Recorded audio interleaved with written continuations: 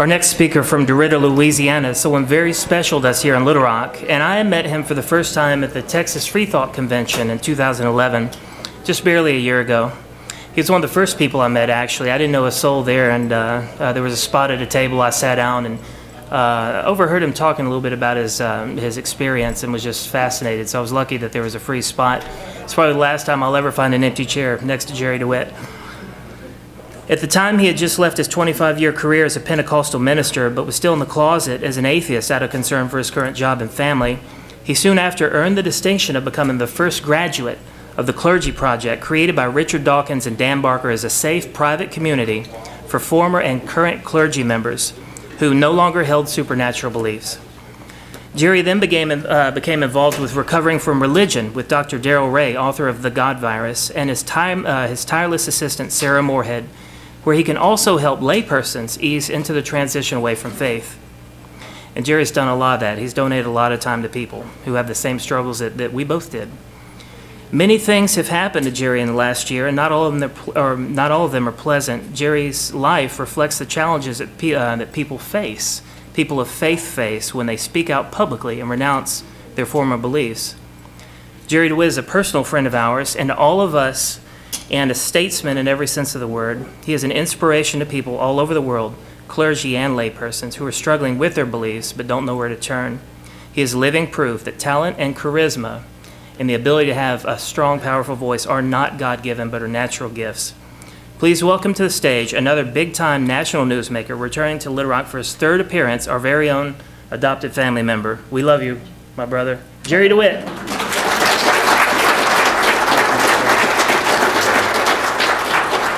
Well, good morning. I asked to not be hooked up to the cordless so that I could control my voice a little bit. So if I get a little loud, just wave at me and I'll back off. But I'm probably going to end up preaching before things get done. So I want to make sure I've got everybody's permission in case it comes out. Is it all right? By show of hands, will it be all right to preach? Everybody else get the hell out? It just comes natural. I can't help it. I'm truly, truly, truly honored to be here. Arkansas and the Arkansas group really is my home away from home. When all of this crap first broke, oh, is that a bad word? When all of this stuff first started, now a year ago, this month, I actually posted on the internet a picture of me, my son, and someone named Richard Dawkins on Facebook. And thought I could get away with it, and obviously I did not, or I would not be here this morning. But for about a year now, I've been speaking, in one of the very first groups that I spoke to was the Arkansas group. And so I want to say, you'll have to forgive me, I'm kind of in a weepy mood this morning. It's been a long, long journey, and so if I cry, you'll just have to cry with me, or look the other way, or do something to put us all in a better mood. But it really is important for me to be here personally. It is a homecoming. So before I get too emotional, my talk this morning is very simple. I do want to attempt to convince you of a couple of ideas. And what I want to convince you of is that there actually is critical thinking in the clergy. And I know that may be hard to believe, but if it was not true, then obviously I would not be here. If you know anything about my story, and how many of you already know my story? Hell, let's go to lunch. If you know anything about my story, then you know that I was in the ministry for 25 years. And I left Christianity literally kicking and screaming. I did everything that I could intellectually. I did everything that I could emotionally. I worked with my conscience in every way possible to try to not only stay in Christianity, but to also stay in the ministry, because I truly could not envision a life any other way. And as you already know, in May of last year, actually April of last year, I came to my point of no return. In May of last year, like Teresa, I made contact with the Clergy Project and found out there were many other people out there just like me. And if you want to know what happened prior to that, then I will say you need to get this postcard that's out on this table that also says Hope After Faith, because that is my book that's being released June of next year. That's a good place to clap your hands. And so you can find out how I got in such a predicament before that. But along with learning about the Clergy Project, now just back up with me for just a minute. I'm not going to keep you too long because I really, if it's okay, I'd like to take questions. Is that going to be all right for me to take some questions if we've got time? What you need to understand about me is that I had spent my entire life doing one thing, and it is my proposition that I want to put before you this morning. I believe that ministers are meaning machines. That's what they crank out 24 hours a day. That's their connection to the lives of people that they love so dearly. And if you don't think they love them, now don't get me wrong, I know I've got preacher's hair, but I'm not a televangelist. I'm not talking about televangelists, and I'm not even talking about mega church pastors, because that's not my experience. My experience is the local church. You know, a few hundred people or less. I'm talking about the people who actually, the ministers who actually come to your house whenever you call them. I'm talking about the ministers that go to the emergency room or stand by the bedside in the hospital holding the hand of the surviving spouse as the spouse's loved one leaves our reality. I'm talking about true, genuine ministers. My contention is that these ministers are there in people's lives to provide meaning. Now, I'm going to wrap all of that together before the end of this thing, but you have to understand that I had spent 25 years, not just in a career, but in a mission. I cannot tell you, I wish that I could say that I love all of you more than I love the people in my congregation, but that's just not true. Because I love you with all of my heart, and I loved them with all of my heart. And every trial, religious word, every struggle that they went through, that was my trial and that was my struggle. Every heartache, every heartbreak, every sickness, all of that belonged to me. And so when I came to this crossroad and realized that my conscience would no longer allow me to be a minister, I kid you not, it was the end of my life. I truly thought that I would do nothing more than work a secular job from 9 to 5, come in and watch American Chopper on the DVR and wait for the nursing home and then eventually die. I really thought it was the end of the world. I kid you not. I had no vision of how to carry on life without being deeply involved in other people's lives. My entire identity, every bit of pleasure, every bit of excitement that I had about life was wrapped up in loving other people. And I had no idea that that existed anywhere else. Do you realize that what you're doing today, the reason it will change lives is not just because you're standing in protest to a country that is going in the wrong direction, but it's because you are supplying the community, thus the meaning that people like me were so desperately looking for and always trying to be involved in. Can I get a Darwin? Darwin, there's one or two.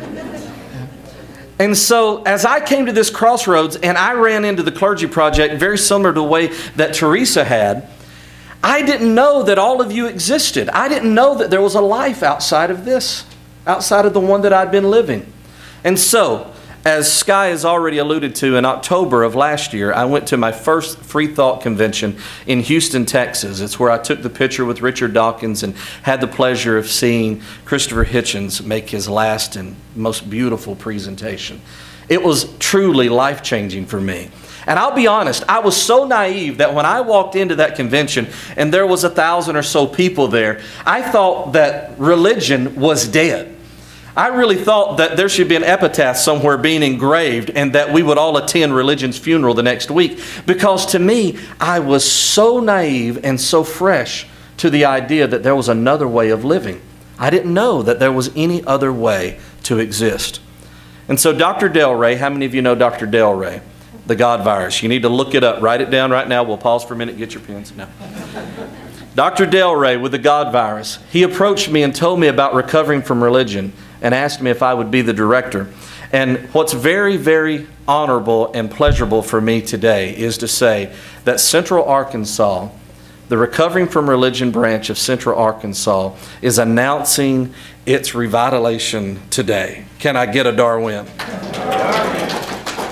So if you find yourself, after today's event, somewhat in transition, trying to figure out what it's all about and how do you rearrange your life after you leave religion. Because we know that inside of religion, that's one of the things it does very well. Whenever you have a question, it has an answer, right? And I was the pastor, so if I didn't have the answer, I'd make one up. That's what you were paying me for, to try to supply meaning, because ministers are meaning machines. But we now know that it doesn't work that way and it's not that simple. So in recovering from religion, we give a transitional period. We like to baby the people that most of you like to debate. You'd be surprised how many people no longer believe in God, but still go to bed every night afraid of going to hell. And it doesn't seem possible. But you have to remember that our brains are constantly being wired by our environment. And if you've been brought up in a home where all of those things are just as commonplace and make just as much sense as the sky is blue and the stovetop is hot, then it's going to be hard to let go of those things as you get older. So recovering from religion is a safe place for everyone, just like the Clergy Project is a safe landing place for ministers who no longer hold to their supernatural beliefs. This is the groups, and there's been more groups added since then for recovering from religion. So what this has allowed me to do, does anybody recognize this place? So what this has allowed me to do, this story of a preacher, and I don't say losing my faith, because I don't feel like I lost anything. I've lost car keys, right? I've even lost a couple of cats, but I didn't lose my faith. I'm here to say that I graduated from religion, that I took the course very seriously, and I took my fellow students to heart, and I studied as hard as I could, and I applied myself for 25 years, and I feel like I didn't lose anything, but instead I graduated from religion. And thank you. There was a few little hand claps. In a moment, we're going to have an exercise, and we're going to find out, where everybody's really at. So just stay with me. And so this story's been sensational, and it's allowed me to travel the country and go to many beautiful places, and also allowed me to speak at the American Atheist Convention the day after the Reason Rally. It's also allowed me to express myself. As I traveled around and spoke to different types of groups, I quickly realized that we were all on the same page, but we all wanted to title the chapter something different, right? Whether it's skeptics or freethought or humanist, I don't care. You can say what you want to say, but I'm big into unity, and everybody is truly on the same page, whether you want to be on the page with me or not. And so I thought, how can I express myself that brings everyone together? And what I began to realize was that I really did belong to skeptic groups, because I was a skeptic. And actually, skepticism had always been my nature. And it was okay for me to belong to free thought groups, because free thought had always been my methodology.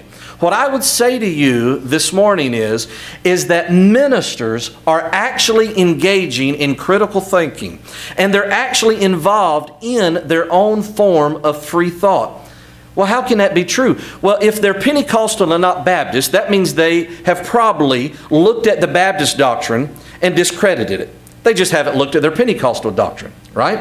If they think that Catholics aren't Christians, but only Protestants are, then they've probably stepped back and used a little bit of critical thinking to make an analysis of other people's doctrines. What you are doing, I'm going to preach here for a second, so you better get ready to rock the house with me, all right? What you are doing is you are creating an atmosphere that can become attractive to people who are looking outside of their box. You don't necessarily need people like me to be questioning Pentecostalism, where I came from, because they're already engaged in questioning all these other things. What you have to do is to do exactly what you're doing. Continue to meet. Continue to form these beautiful events. Continue to push your movement forward. Continue to be beautiful humans. And in so doing, they will stumble across you as they're looking for truth. Can I get a Darwin? So free thought actually exists. And I would say to you that the majority of ministers that I have learned to love over the last 25 years or 43 years of life, they're actually agnostic and they don't know it. They really are. They're actually agnostic and they don't know it. They don't understand what that means. And as Teresa explained so beautifully this morning, they are afraid of allowing their doubts to really surface. But they've got them. When you stand by the bedside of someone who's leaving this world, and it is your responsibility, you're the only hired hand in the room. This is a tithe payer. This is a faithful family. This is a husband and wife that never failed to show up and bring something for the bake sale. This is a person who had your back when other people in the congregation were being critical. These are people who are devoted to God, devoted to the church, and devoted to you. And now the greatest tragedy that they can experience is happening, and it's completely out of their control. And the doctors have done everything they can, and you're God's representative standing right there in the valley of the shadow of death, and they're looking to you for answers. I promise you, every minister on the planet with a heart for his congregation is agnostic at that moment. Because he doesn't know what's going to happen.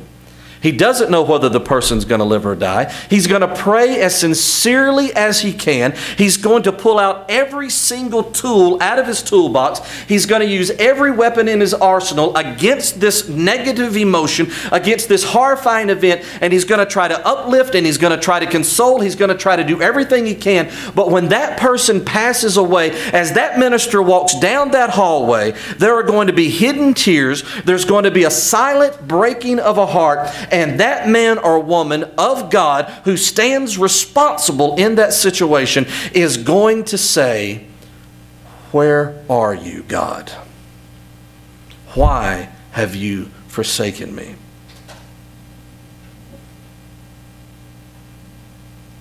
Every minister is a meaning machine. I realized that agnosticism was my conclusion. Not just after studying the Bible. Now, I'm just going to be me for a minute, okay? All of you intellectuals, you got it going on. That's great. Continue to convert every nerd and geek that you can find. Right? That's awesome. That's great. I mean, literally. You know, I mean, it wouldn't matter if Richard Dawkins was, you know, reading the brands of toilet paper that was, you know, available at Brookshire Brothers. I would listen to it. All right? I love it, just like everybody else loves it. But the truth is, real life is about not being able to pay your bills. Real life is about hoping that this horrible thing with your kid works out and that he doesn't fail the 4th grade. Real life is about you're married, you're in this relationship, and it's all going to hell and you don't know how to stop it. You don't know how to fix it. Real life is not about encyclopedias. Real life, I'm sorry, you can, you know, I'll never come back if you don't want me to. But real life is not about the high and mighty concepts. Real life is about what does this moment mean for real people in real situations. And after 25 years of studying religion, not just intellectually, but emotionally, then I came to the conclusion that after 25 years of preaching, I had more questions than answers. And I promise you, every single minister with a heart is in the same situation. Does that make sense to you this morning? It has to. Now, obviously, after studying, after getting a hold of, we've got 2 beautiful examples of how a podcast can change lives in the lineup today. After being exposed to blogs like JT's, after learning the answers behind things that I was told were unanswerable, after that, well, then I moved into more of an intellectual appreciation. And so I say that atheism is my opinion. But that's not nearly as important as understanding that humanism had always been my motivation. And that's where you're going to save the preacher. The Spirit, pardon the terminologies, the spirit of this particular event. Don't get me wrong. I think everybody needs to have a YouTube channel. Everybody needs to take after this, however they are. If you're an angry atheist, then go be as angry as you can be on the internet. It's going to do something good for somebody, I promise you, right? We're always going to have a place for Christopher Hitchens in our world. Can I get a Darwin? That gets you a Darwin. Great. But I would say to you that from my perspective, in the South, in the Bible Belt, reaching people like me, the attitude that you've got, this bridge building that you've expressed already in Sky's introduction, showing this beauty of humanism, showing that there is actually hope after faith. Everybody say, that's the name of his book. Now I can see why you're all atheists. You don't mind worth a damn. Showing this beautiful humanism, showing that what this is really about is loving truth and loving people, is what's going to help that minister make the final turn. So a lot of wonderful things have happened in the last year. One of my favorite, you probably can't make it out very well. If you came up close to the screen, you might would think that that is Santa Claus at the podium, but it's actually Daniel Dennett. How many knows who Daniel Dennett is? Ah, good, good, good. Daniel Dennett sent me an email several months ago and said, I heard the Living After Faith podcast where you preached your sermon at the American Atheist Convention.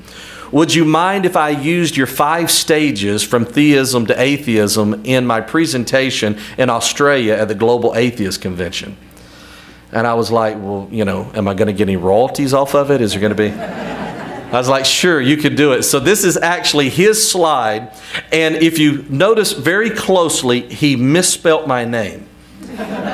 There's just always something to balance life out, right? You know, it just always has an equalizer. So since it's Daniel Dennett who did it, I'm thinking about actually changing the spelling. It's allowed me to meet my heroes. This is Dan Barker, who I call my own personal Jesus, because he answered the call. It's allowed me, this is from the front page of the Times-Picayune, the biggest paper in Louisiana. Yes, people do read in Louisiana. Keep your jokes to yourself. So, just like the Clergy Project has brought, I see you over there. Just like the Clergy Project has brought attention to Teresa, I've been the fortunate recipient. This is CNN. And then, of course, last but not least, the New York Times. So, what I'm very proud to announce is that this New York Times article written by Robert Worth, came out August the 22nd, had publishers actually contacting me and literary agents contacting me. And so I will tell you, that's not going to be the case for everybody, obviously. Not everybody's going to get a book deal out of a tragic story. But I am here to assure you that even without the book deal, that there is hope after faith. Because what we were in religion, we were humanists who didn't know what humanism was. And once we shed ourselves of all of the extra trappings of religion and we free ourselves completely from all the supernatural thinking, the first thing that happens is we begin to enjoy humanism at its fullest. Completely unencumbered. No longer do we have an Old Testament God that we have to justify killing entire tribes of people just so that, you know, another tribe can get a piece of land. No longer do we have to justify discrimination even within the New Testament. No longer do we have to sit back and wait for a phone call from the pastor, from the man of God, to tell us if it's okay to believe this way or to think that way or to vote. For the first time, when we free ourselves completely from the shackles of religion, we embrace true hope. The true hope that can only be enjoyed by humanists as they enjoy serving humanity. Can I get a Darwin? Yeah, I hear a couple of ramens. Get over it. Darwin. And so, did it come at a price? Of course it did. It came at a great price. I live in a town of 10,000 people. And I not only had pastored 2 different churches, not only had I been a minister in that community for 25 years, but I also was the director of community services and the mayor's chief of staff. And the reason I was hired for that position is because everybody thought that he was an infidel who loved to drink, play jazz music, and owned a condo in New Orleans. And so they said, we need to stick a preacher in his administration. And so I'm definitely the odd man out. Just the other day, as I was getting this jacket back from the cleaners, for the second time I had to tell them to not give me the minister's discount. The second time, at the same cleaners, that I had to explain that I was no longer a minister and that I did not want the minister's discount. That's how small the community is. Along with the loss of favor within the community, I almost lost my home. We went into foreclosure, and I saved it by filing bankruptcy. But my son and I still live in the same home. But along with it was not only the loss of friends and the loss of finances and the loss of favor, but has also been the loss of family. This last straw of ostracism within our small community was more than my wife could bear, and she would tell you very quickly she didn't leave me, but she left a very bad situation. And so there's been a great price to pay. And so that's why I think that I can stand here today and tell you that even after all of that, there must be hope after faith. Or how else would I have the strength to be here? The Clergy Project and members like myself receive a great deal of criticism because there's that transitional period where ministers are trying to work their way out. They're trying to move into another life. They're trying to find out how all of this works. They're called liars and charlatans and cowards. And I will tell you that these men and women who are still behind the pulpit, even though they know with all of their heart that they no longer believe the supernatural doctrines of their religion, these are far from cowards. And they know that what they're doing is a form of a lie. But it's the kind of lie that you tell to keep your spouse with medical insurance, because this is what you've done all your life and you don't have another way of getting insurance, and if she doesn't get her medicine, she will die. It's the kind of lie that you tell in order to help your kids get through college and to have a better life than what you've had. It's the kind of lies that you tell because your spouse knows this tragic, ugly secret within your life and is begging you not to tell a single person, because it's going to not only embarrass her or him, it's going to embarrass their family and it's going to embarrass them in the community, and they threaten you with divorce if you make this public move. Along with that, there are others that step in and criticize. Facebook has been a lot of fun, let me tell you. But I'll encourage you and say that there's hope after faith, and for another great reason, because many of the people within my community that have attacked me on Facebook, when this same tall, good-looking guy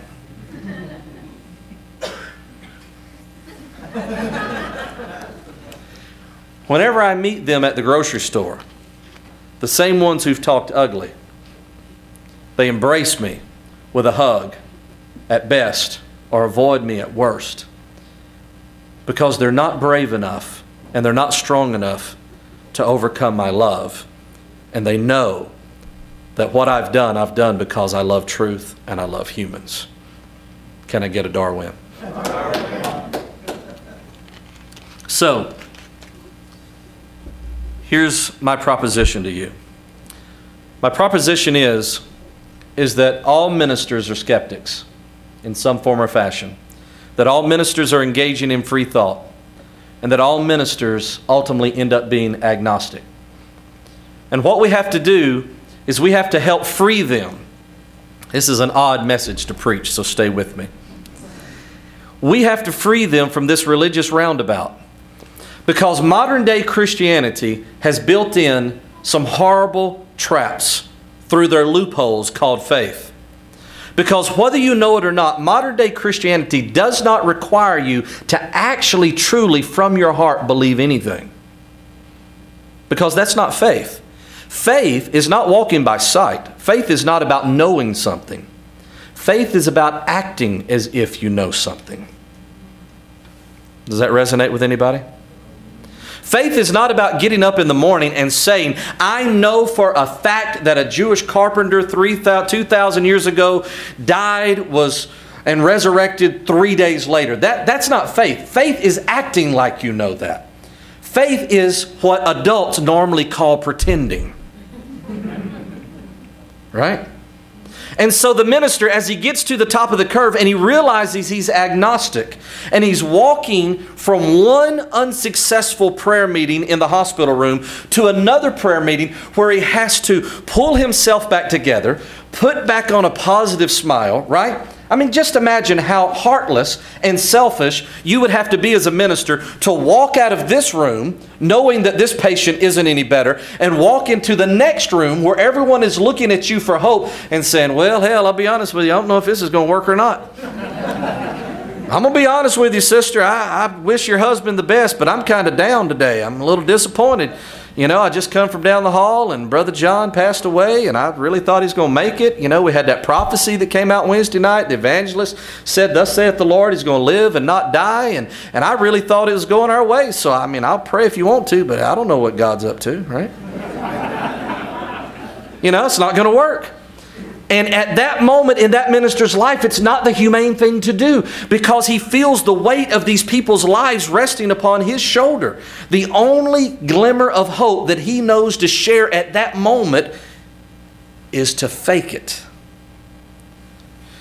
And so he takes a deep breath and he pushes his own sadness and his own disappointment a little further back, and he walks in and says, we know God is a healer. We know God can do anything. We know that God loves us. We know that by his stripes we're healed. And he pushes it forward one more time.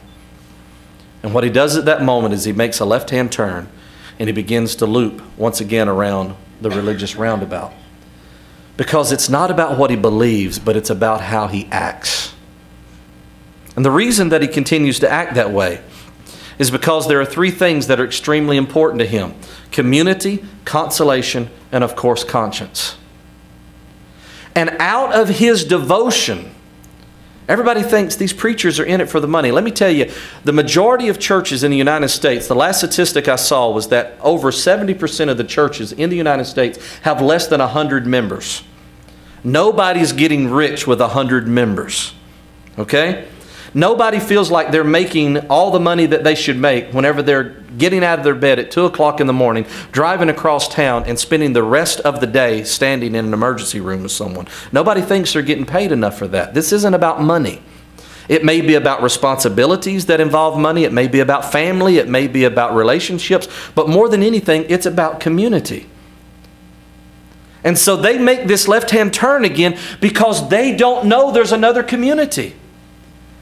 Whether they know it statistically or not, they know from their instinct that this network, this community, when somebody is sick, the fact that people will bring them a casserole, that puts meaning in people's lives. They know instinctively that when someone misses church and they get a call, not just from the pastor, but from somebody in the church, that they feel love and they feel important. They know instinctively that community is what helps us all survive this very rough road called life. And it's rough for everyone. And they don't know there's another community, so they turn left instead of right. That's why I say to you that you are the saving grace for ministers. Because with this event, you are demonstrating community. And if you'll just keep growing, if you'll keep being persistent, then they're going to stumble across your community. Can I get a Darwin? Beyond that, the minister is a meaning machine. And his life is around the concept of giving consolation. The person passes away, and he's able to say they're in a better place. Right?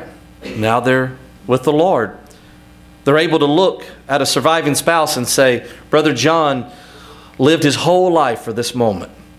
And they're able to try to bring a momentary sense of peace.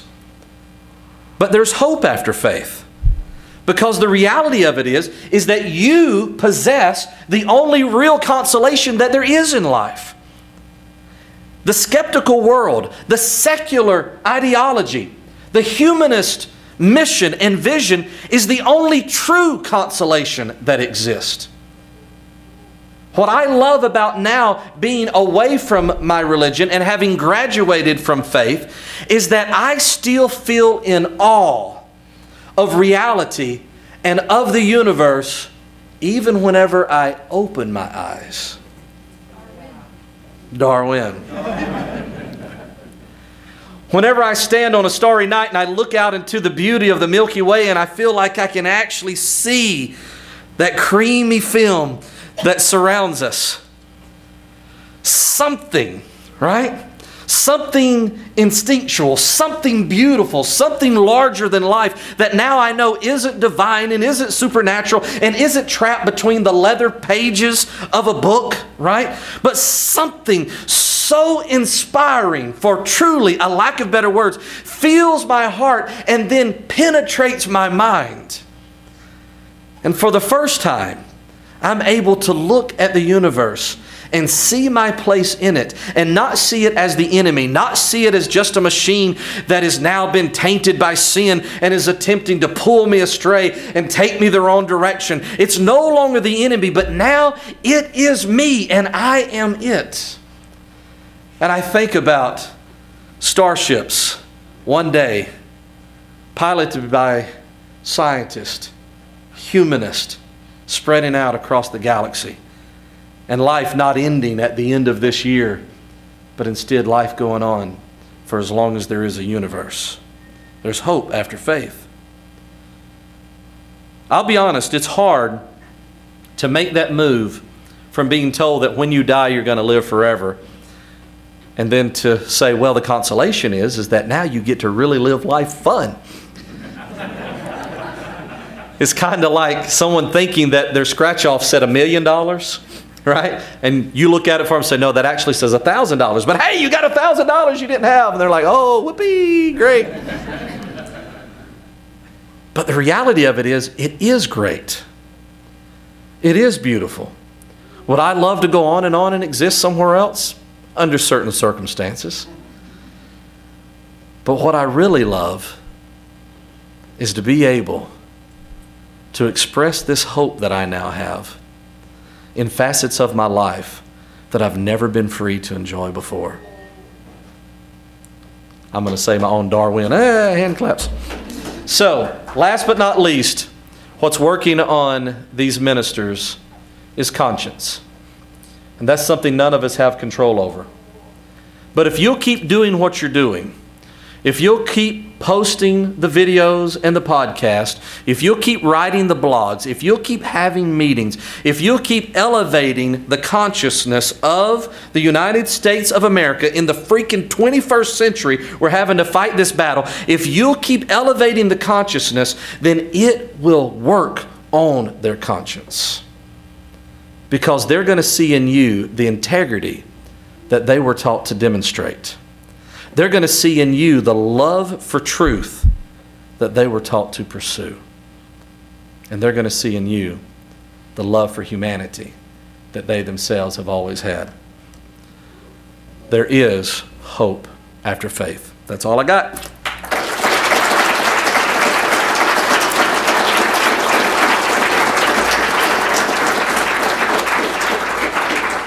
So I know we started late. Can we take like maybe 2 questions? Would that be too many? Is it? Or I'll repeat the questions. Whatever you want to do. Let's see. Okay, yeah, we got a mic here. I see a hand right over there.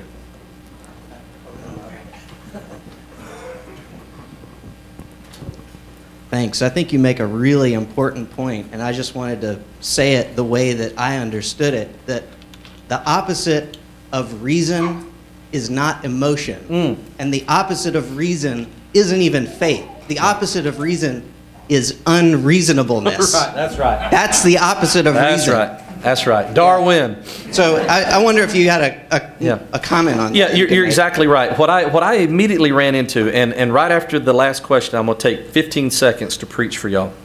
What I immediately ran into because of, Southern Louisiana flamboyantness, I immediately ran into this wall of, oh, we don't want emotion bad, all right? Because like I'm going to hypnotize you and I'm going to make you all give, you know, I've got empty pockets or something, you know, and I'm going to make you all bend to my will. And what the analogy that I made was, and I remember doing this in Arizona, there was just literally a room full of scientists, and I said, how many of you think that you understand biology? And of course, everybody, oh, you know, I understand biology. And I said, how many of you think you understand sexuality through biology? Oh, all right. I said, okay, well then, no more foreplay, no more candles, no more sexy music, right? Marvin Gaye's got to go out of the room, right? Because since you understand it, then why have emotion, right? If you understand the science, then why have emotion? And that's where I think we're missing. That's what I think is the next phase that we're moving into with the secular movement, is that it's going to be, there's two things that are going to become okay. It's going to be okay to be emotional, right? And it's going to be okay to give money. Right? Giving money is not religion. Giving money is giving money. You know, I mean, honestly, if you haven't donated for this event, these events cost lots and lots of money. So don't think you're being, you know, tricked into some religious maneuver by giving money. No, you're paying your part. But I agree with you. Last question. I saw a hand over there, and then I see a lady over here, so whichever you want to choose. Just a little comment on your scratch cards example you gave, because you know, I'm a recent deconvert, and one of the things is, you know, it's all those promises that we have, and they're beautiful, and you want to live that, yeah. But at the same time, I didn't want to live a lie. Right. And you know, there's reality. Yes. As painful as it may sound, the scratch card, you get $1,000. You know, right. You don't get $1 million. Exactly. That's right. That's right. I couldn't agree more. And what it does for you whenever you accept that this is the only life that you've got, when I say accept, I don't mean it in the faith sense of the word. I mean when you finally let that part, you give into that reality that you know. As we always say, you don't convert to atheism. You don't convert to non-belief. You realize that's what you were, right?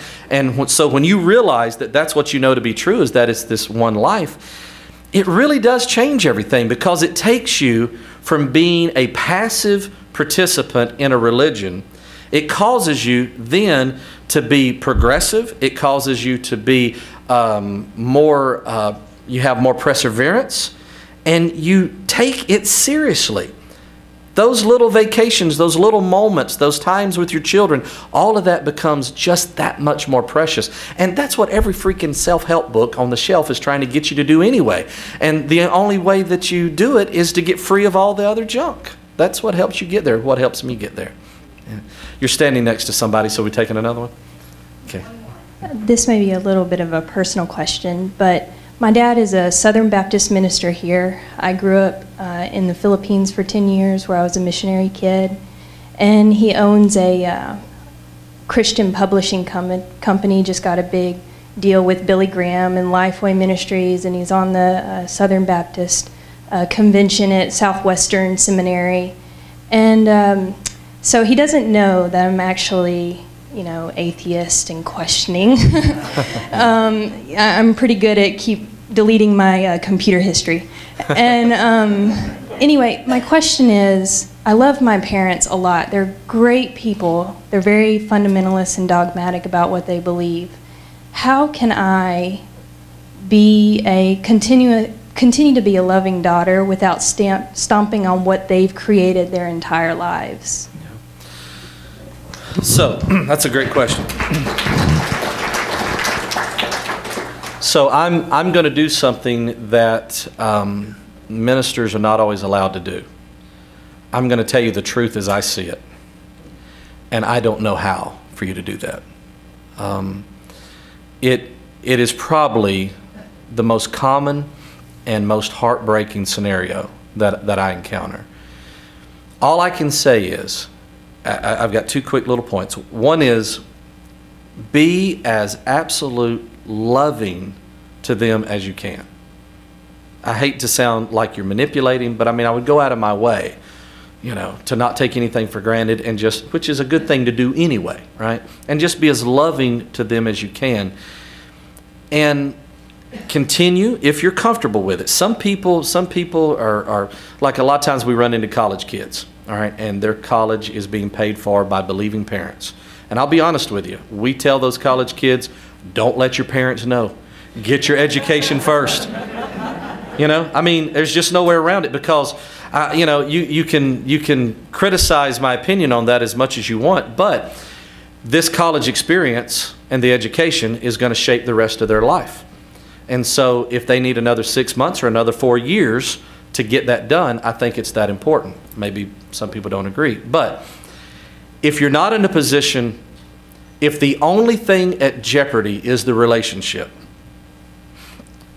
my opinion is that you can't love anybody the way that they really need to be loved by you until you're loving yourself enough to be yourself.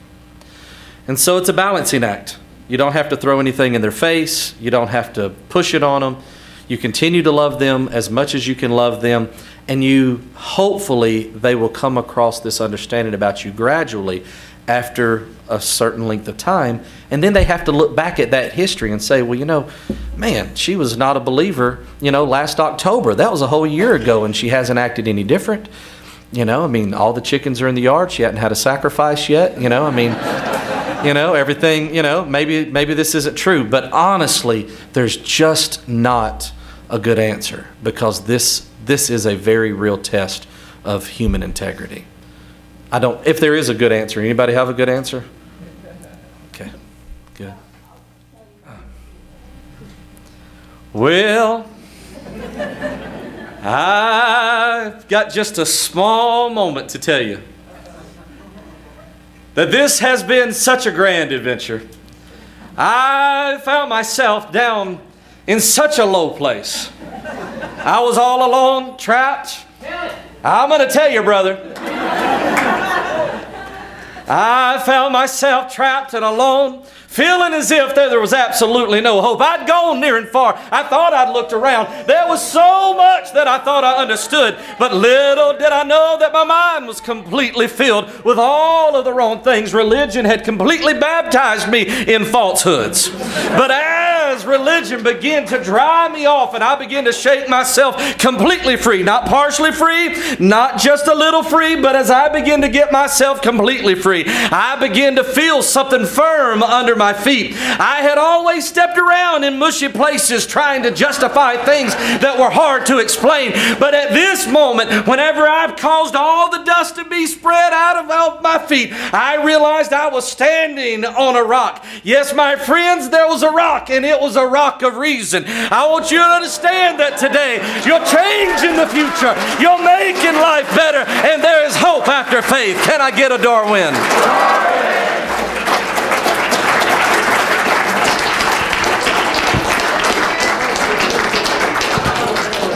Thank you, Brother Jerry.